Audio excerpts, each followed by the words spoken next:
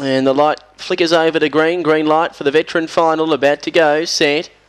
And away, Soldier Spy stepped beautifully from the outside, going out fast, Ibrox Digger, and away quickly, Coup d'etat. So Coup d'etat had the lead over, good for you, Ibrox Digger, and now Soldier Spy went bang, took over from the outside, then Big Dunk, well back to Charlie Spitz, 5-star knocker and hot-blooded, but away goes Soldier Spy, sprinted clear, and Soldier Spy too good by 4 lengths over Ibrox Digger, third over the line, good for you, followed by 5-star knocker, then Coup d'etat, hot-blooded and Charlie Spitz, and Big Dunk was back with those.